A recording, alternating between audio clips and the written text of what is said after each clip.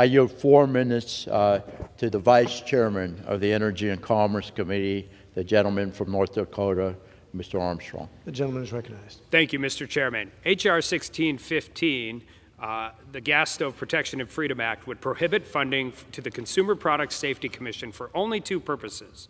First, to regulate gas stoves as a banned hazardous product, and second, to impose any consumer product safety standard on gas stoves that would result in a prohibition on the use or sale of the appliances or otherwise substantially increase the average price. Simply put, this bill prevents the Commission from banning the entire product category of gas stoves. This bill does not prevent the Commission from its statutory mission to address specific models of gas stoves or any other product that might pose an actual safety hazard. We are debating this bill because Commissioner Richard Trumka has made repeated statements that the Commission would consider substantial regulatory actions on gas stoves categorically. His comments included December 2022 statement advocating for a ban on gas stoves. The chair of the Commission has walked back Commissioner Trumka's impulsive statements by declaring, "I am not looking to ban gas stoves." However, despite the chairman's cleanup statement, the Commission has since issued a March 1st request for information that included repeated mentions of toxic emissions and chronic hazards regarding gas stoves. We all agree that consumer product and safety is important. Yet, it is apparent that the underlying motivation behind this veiled consumer safety play is a green climate agenda with the goal to further restrict natural gas. 20 congressional Democrats sent a letter to the Commission in December 2022 that first mentioned the equivalent climate impact of regulating gas stoves before addressing the merits of any health concerns. And let's discuss the alleged health concerns.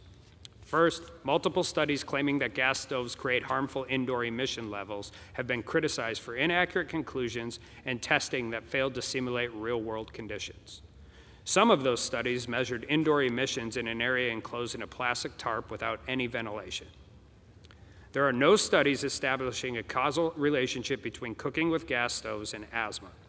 Studies of actual homes under real-life conditions found that nitrogen dioxide levels were below the standard EPA considers harmful to health.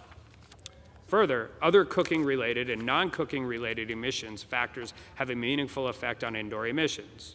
These factors, such as the chemical makeup of food and oils, cooking temperature, cooking methods, food surface to mass index, the use of exhaust and ventilation, and burning of tobacco, candles, and incense.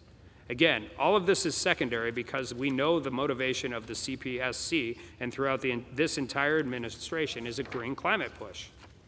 The goal is to dictate how you live every aspect of your life, how you save and invest for the future by pushing ESG, how you drive by banning gas-powered cars, and now the goal is to control how you cook and literally breathe inside your home. I am confident in stating that the vast majority of North Dakotans don't want the federal government telling them how to live their life, particularly in their own home.